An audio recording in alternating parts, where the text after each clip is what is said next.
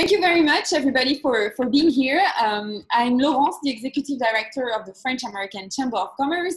As you know, we're a non-profit organization, non-governmental, and our mission is to foster the French-American business community. This year, we foster it digitally, but we are glad to do so.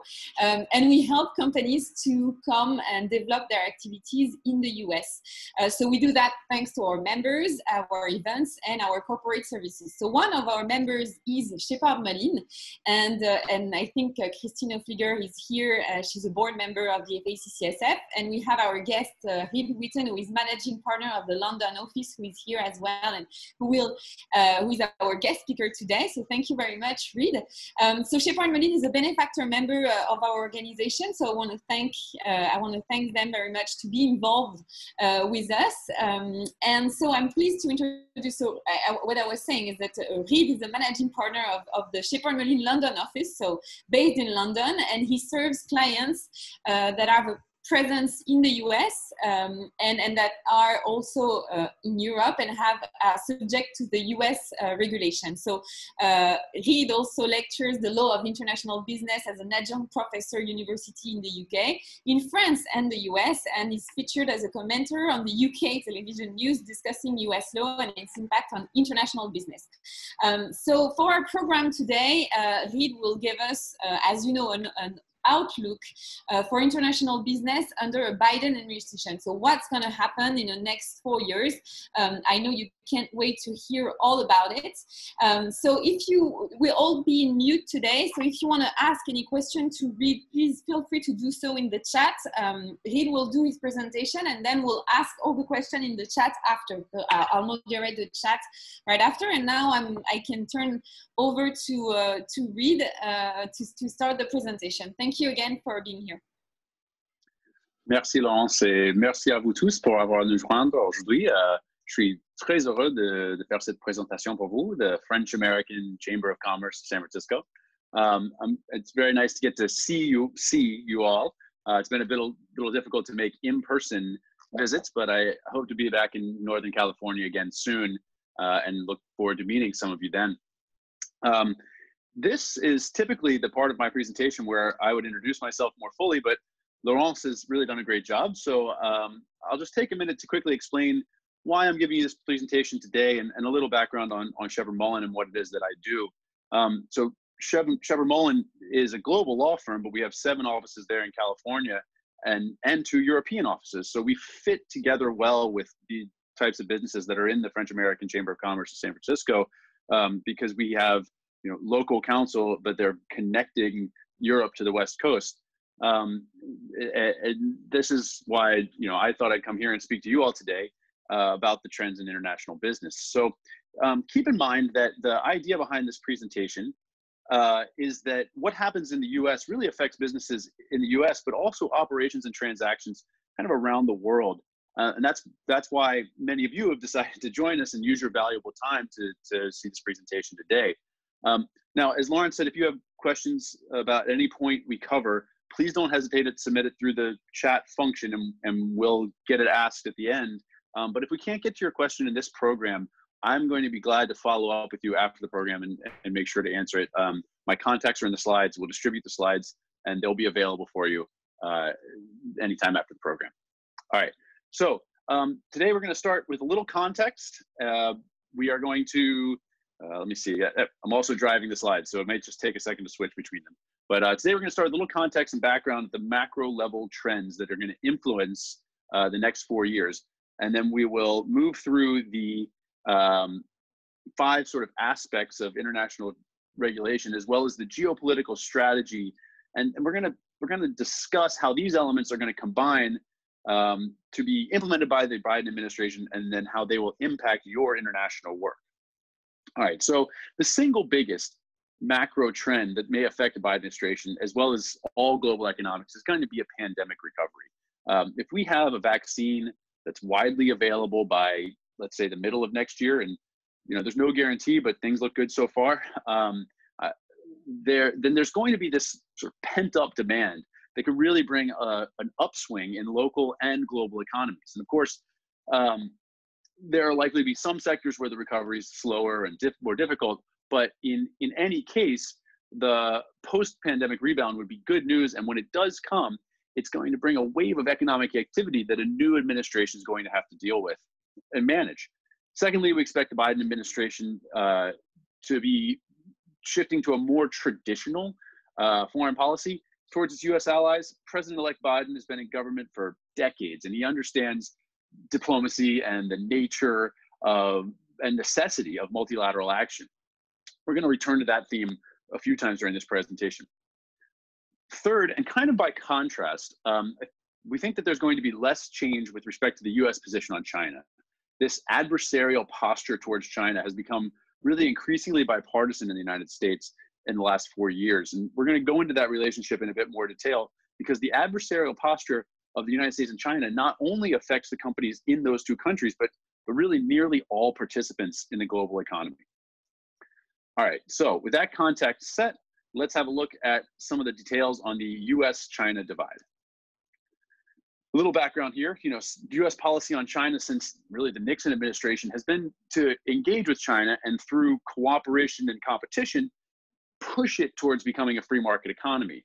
But in 2018, you may recall, President Trump's national security strategy expressly named China as a strategic adversary of the United States. And so this NSS set out a new kind of strategic struggle with China, and the objective was technological dominance.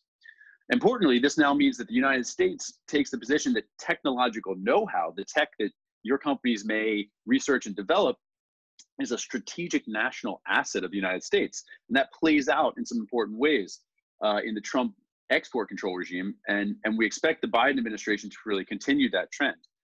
Just to give you an idea of how anti-China the current US leadership really is, I'd like to introduce you for a second to Peter Navarro, who is the economic advisor of the president, and his two books, Death by China and The Coming China Wars. In our view, the Biden administration is not going to have the kind of zealots that pursue this sort of this zero-sum endgame with China, but we do think that they will maintain some of that adversarial posture with China, and particularly with respect to technology controls. The main change we expect to see in all of this is that the trade team of Biden's will be working towards specific, quantifiable foreign policy goals with respect to China. And again, we come back to this theme of practical diplomacy that we have not seen for some time. So let's look where we are now with respect to China and how that might change. So the Trump administration, as you may know, has taken several steps to restrict the world's supply of technological know-how, particularly to one of the largest tech consumers in the world, which is Huawei. So for those of you in the tech industry, this is going to be very familiar territory. The government's used controls on US technology to block European, Asian, and even Chinese companies from supplying Huawei. And this is a really interesting step that they've taken and worth looking at a little bit more for two reasons. One, it's the US regulation with perhaps the broadest effect on non-US companies. And second, the targeting that's being done here can be repeated kind of easily against. Hello? Oh, sorry. Thought that someone was calling in.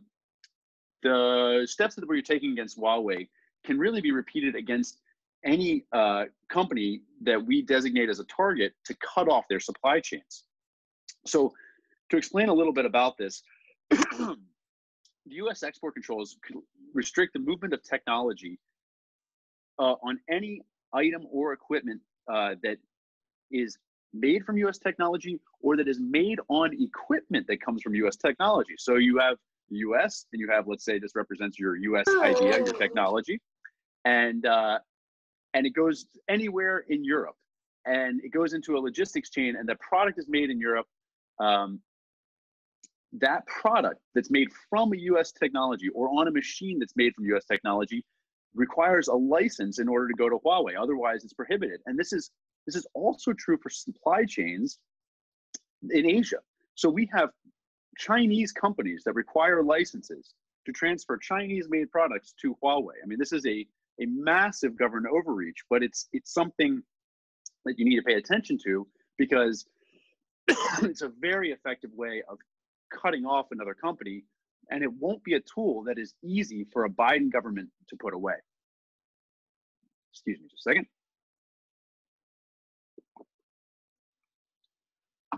We've also seen the Trump administration use investment controls and its sanctioning powers to block the use of WeChat and TikTok in the United States. Now, the restrictions on WeChat and TikTok have been enjoined for the moment, but they are really an object lesson for, say, tech and social media companies, because it shows that if you have an investor in your company, and that investor is from a nation we see as an adversary like China, if the U.S. government believes that that adversary company might have access to U.S. person data, then suddenly your company might be under threatening and sudden scrutiny. And so it's very important that the companies, for instance, in the startup field, which many in San Francisco are, and particularly in new media, which many in San Francisco are aware that their rounds of investment are going to be reviewed and watched, because the government is very keen on looking out for potential access by Chinese parties to U.S. person data.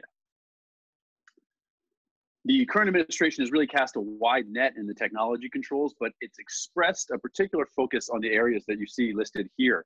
Any of the companies that are working in these areas that have funding or supply chains or sales even in the US and in China really going to be feeling the tension between these two countries. And in our view, it's likely that tension will continue into the next administration. So the question we're answering for a lot of clients is, on the next slide, is will we be forced to choose a side?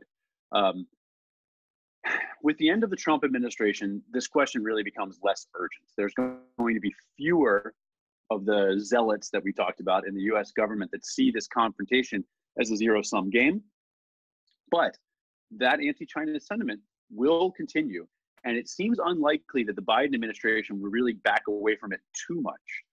We don't believe that companies will need to choose a side necessarily, but we have had discussions with our multinational clients and at some at board level, because they're really thinking at a strategic level on how to do business on both sides of this growing divide.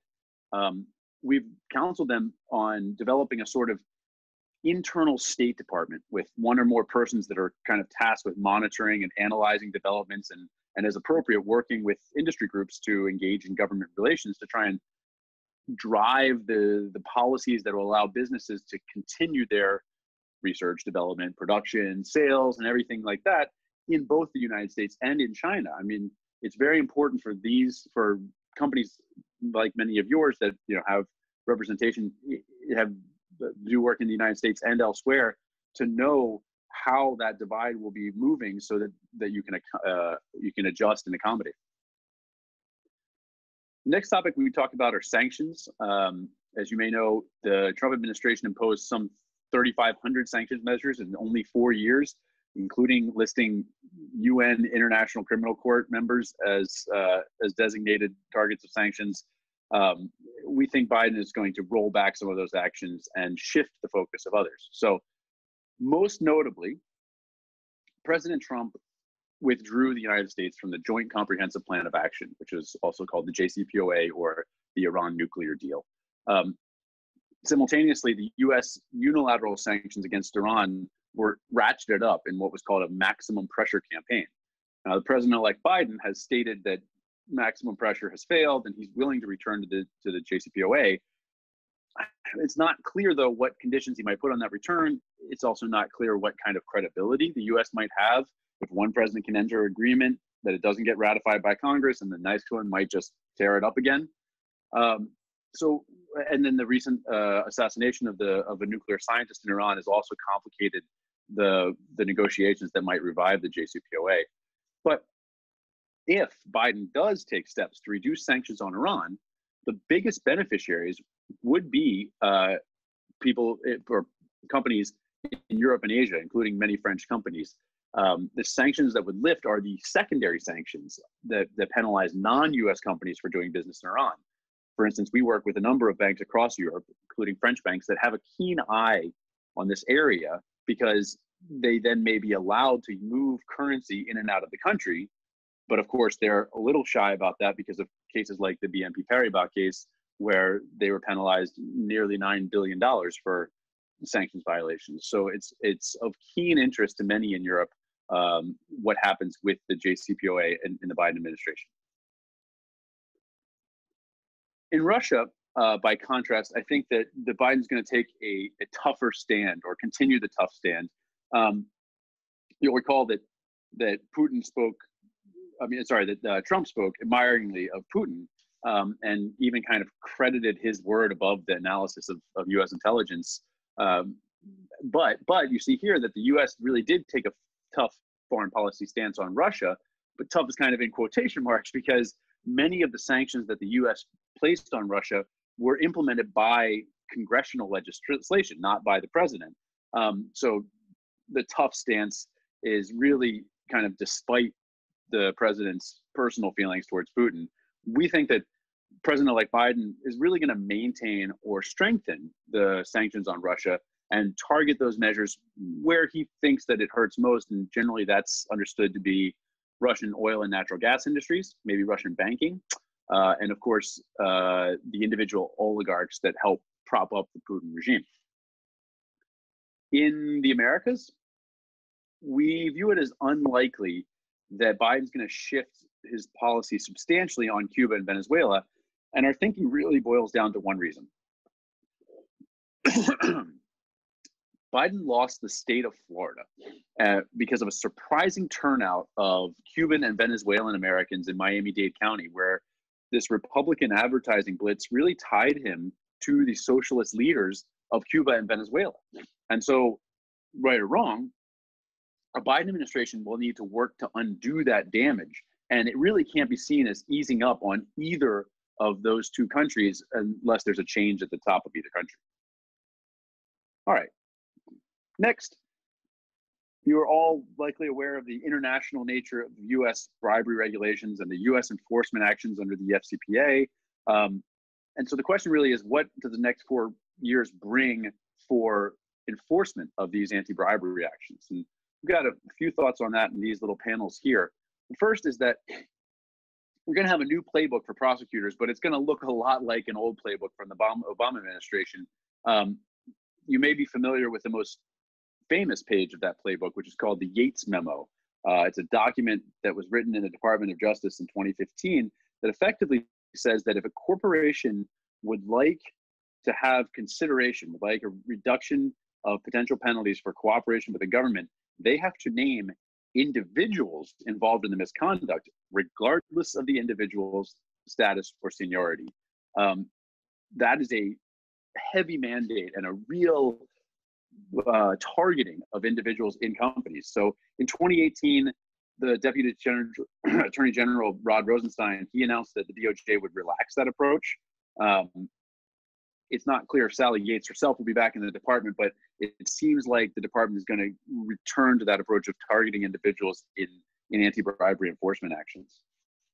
We see this numerous rank and file here in the second panel. Many of you may know that the administrative position on the current administration's position on what they call the administrative state was that it was against a lot of the folks in the agencies, and as a result, the agencies really emptied and remained unfilled. I mean, there were fewer resources dedicated to recruiting and replacing personnel that decided to leave under the Trump administration or who were just lost to attrition.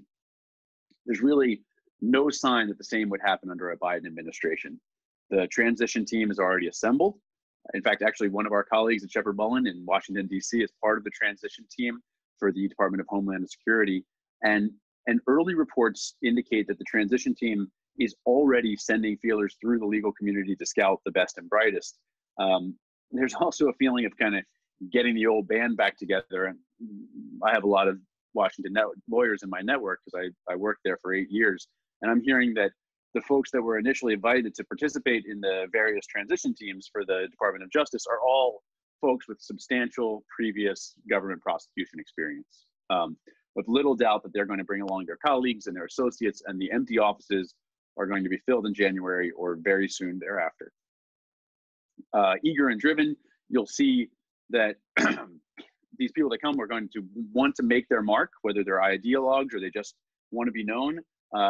Some of you may know this, but when you walk through the halls of the DOJ fraud building in DC, you see pinned to the door of each of the prosecutors, like hunting trophies on a wall, you see the headlines of the largest enforcements that they brought in. I mean, so these people are actually out there hunting and enjoy bringing down companies.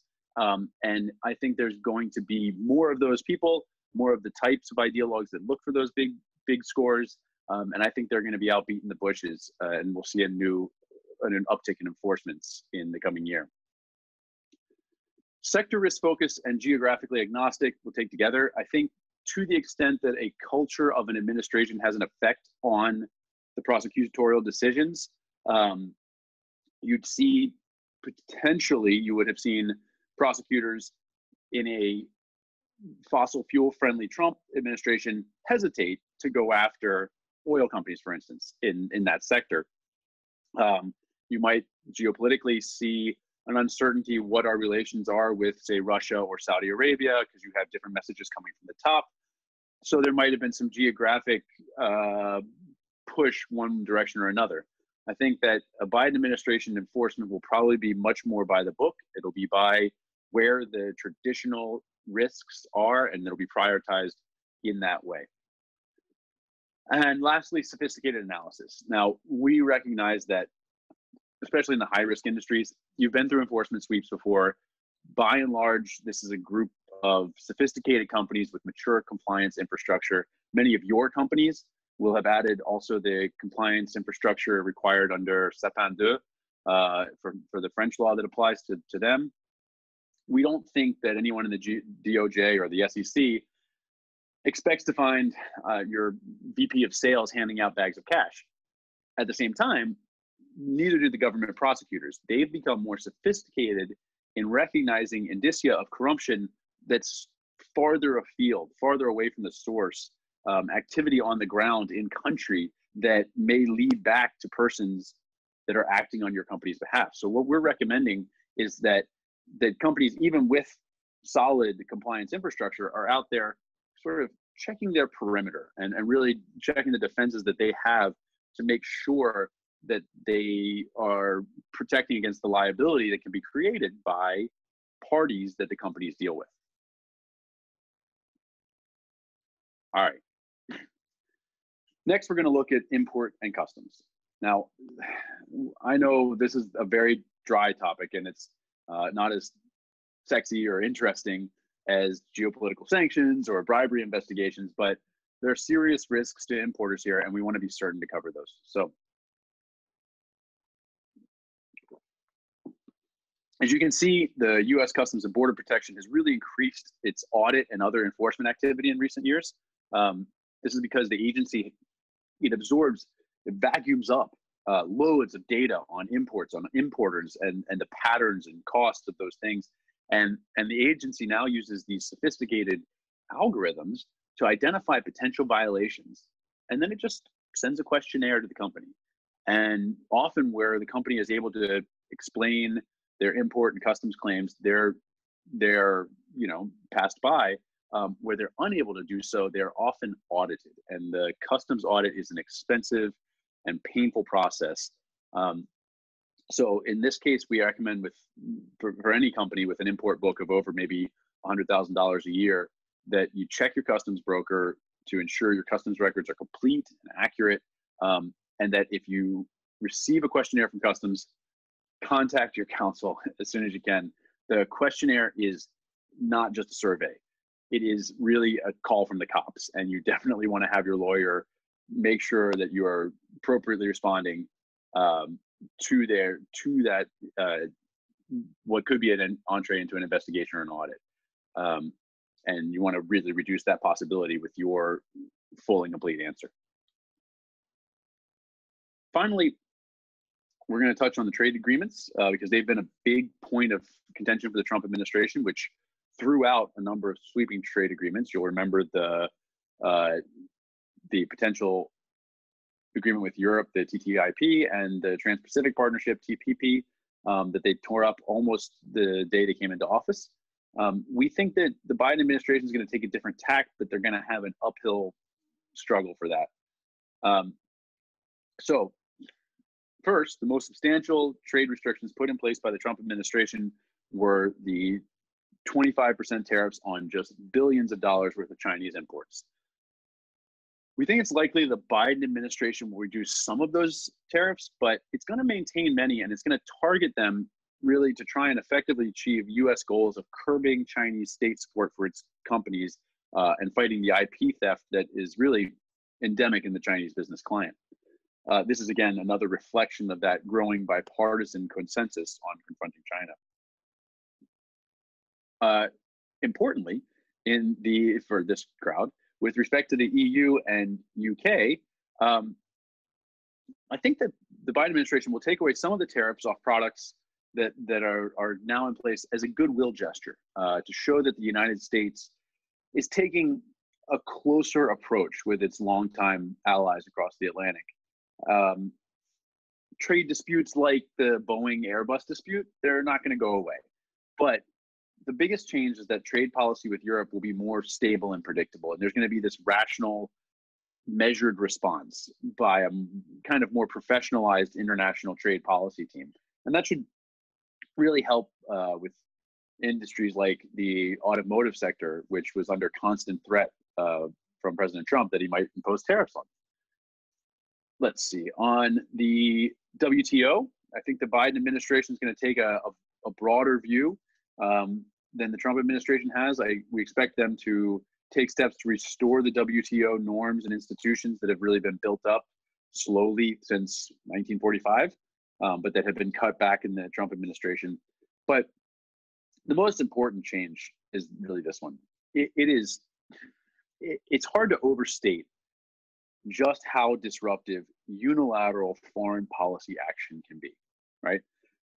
The United States is going to need to chart its own course, but we expect the Biden team is going to take into account the needs and wishes of its allies. And even when it decides to go across those wishes, away from those wishes, act against the wishes of its allies, it's going to do so with clarity so that all parties can adjust. And I think this is the biggest and possibly the most positive change, right? Any given policy might be good or bad for business, but as long as it's clear and transparent and predictable and well communicated, the companies that are affected by it can adjust and markets can accommodate the changes. We think that a bit more stability in international relations will be really for the benefit of all clients and across industries. All right, so that was my 25 or 30 minutes of prepared material, but I now have time to answer your questions. And remember, if you do not get your questions answered today, or if a question arises later on, please do not hesitate to contact me. I had thought that my contacts were at the end of this, but in the version that I distribute to this group, my contacts will be at the end of this. So you have those. But for now, Laurence, do you have any questions that came in from the chat?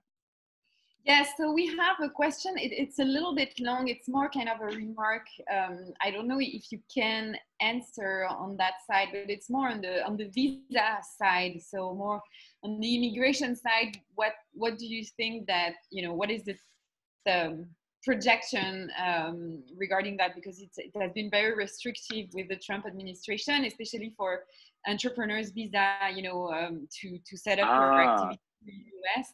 So do you have a sense of what's going to happen if they're going to, be more flexible or if they're going to continue as the Trump administration did?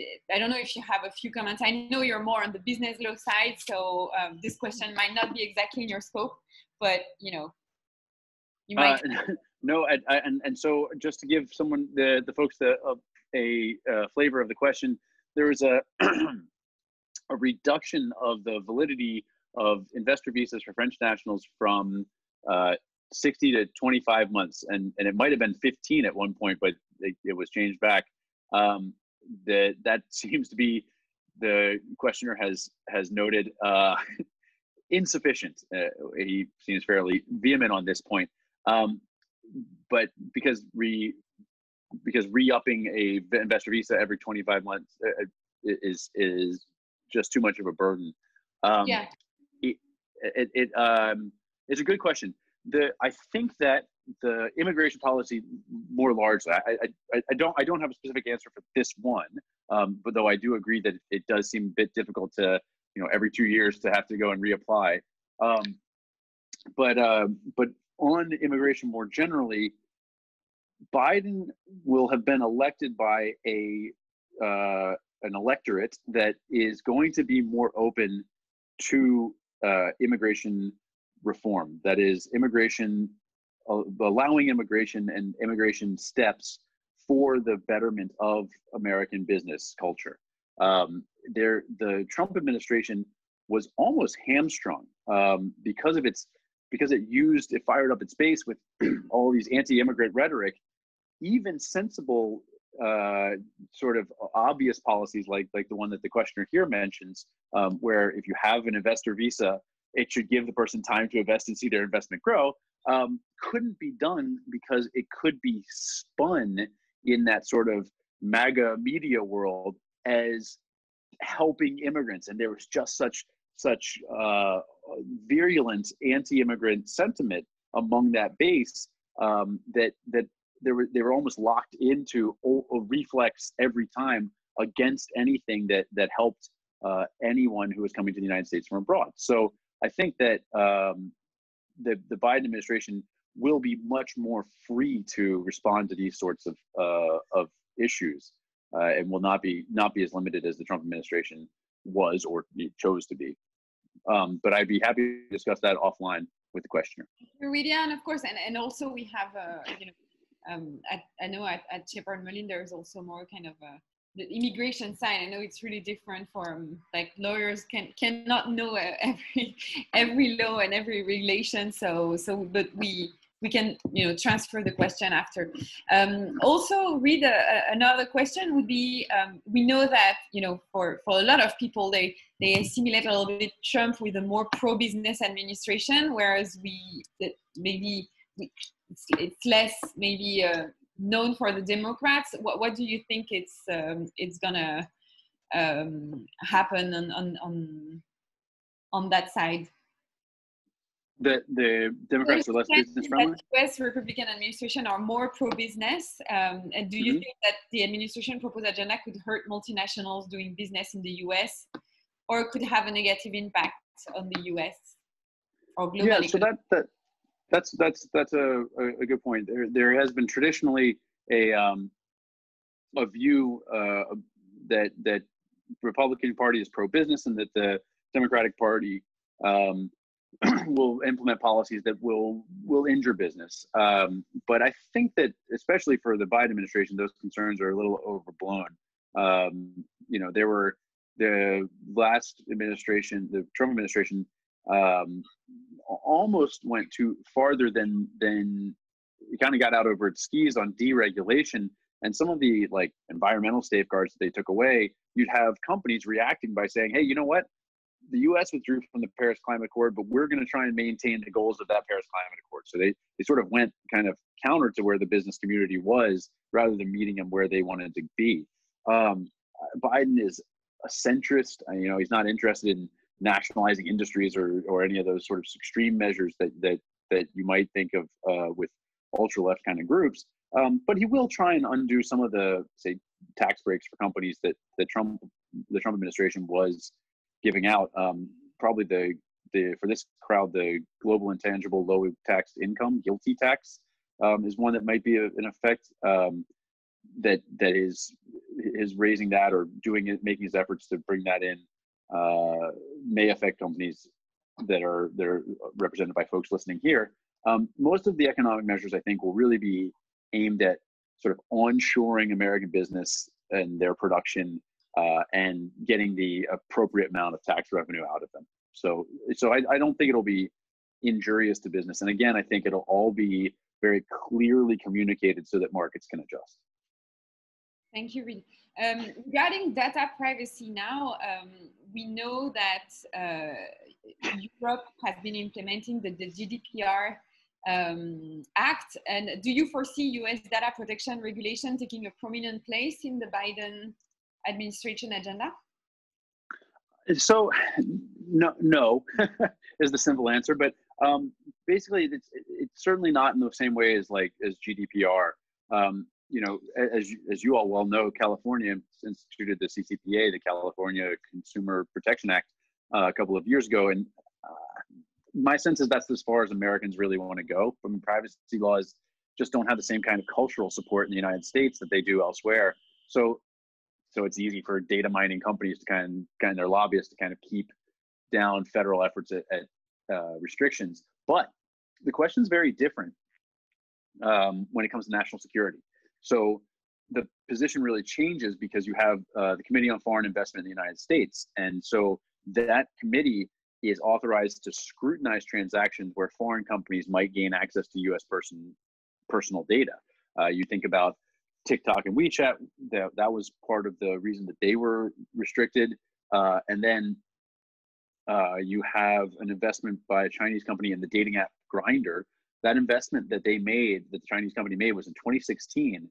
And then in 2019, the US government came back and said, that's it, we think it's a threat to personal data.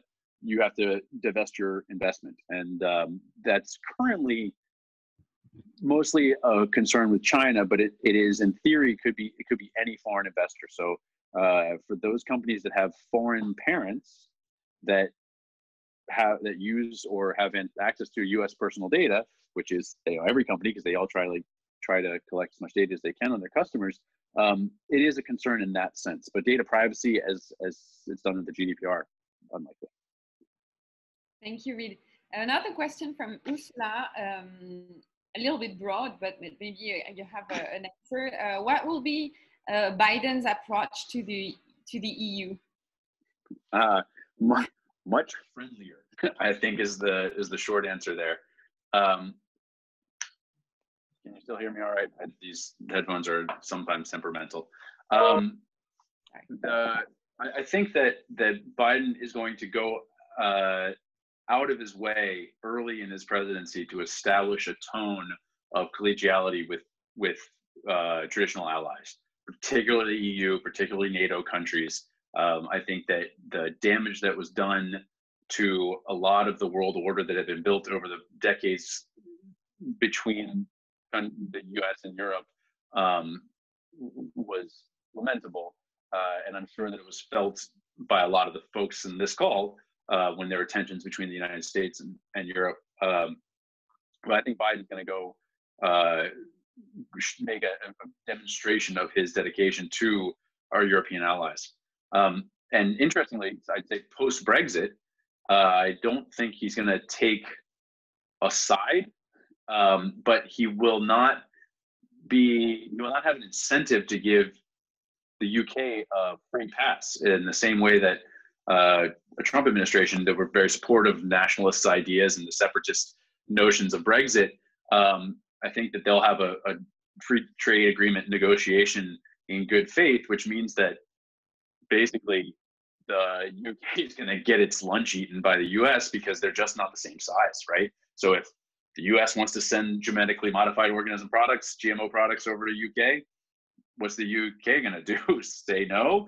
No, because they're not a market of 27 countries anymore. So I think that just by the nature of the negotiation is really going to be tough, particularly on the UK. But with respect to the EU, I think that they will maintain good relations. I don't think we'll get an EU-US free trade agreement. I think that road is just too hard for Biden to try to travel in the current political climate. But I think that many of the people in his staff would be in favor of that. Thank you. Thank you, Reid. I'm trying to see the other questions. What concern do you have about Biden administration, and conversely, what are you looking forward to under a Biden administration? Okay. So my concern is that the real progress on any sort of international issues is going to be limited or hamstrung by this very strange kind of MAGA world, and I think you understand what I mean by that when I talk about this media environment that's removed entirely from facts. It's a very strange situation they find itself in. And I think it's going to be former President Trump on the sidelines just making as much noise as he possibly can. And then it's going to be a distraction that's going to be hard for news outlets not to report on, whether or not it has relevance in national or international politics. And I hope that it doesn't, but my concern is that real progress will be hampered by just trying to deal with that noisy and difficult element. Most looking forward to, I can't wait to be bored, to wake up in the morning and not think about what the president might have said or done that me living here in London will have to explain to my UK neighbors and be like, yeah, I don't know about that one. So yeah, I'm very much looking forward to that.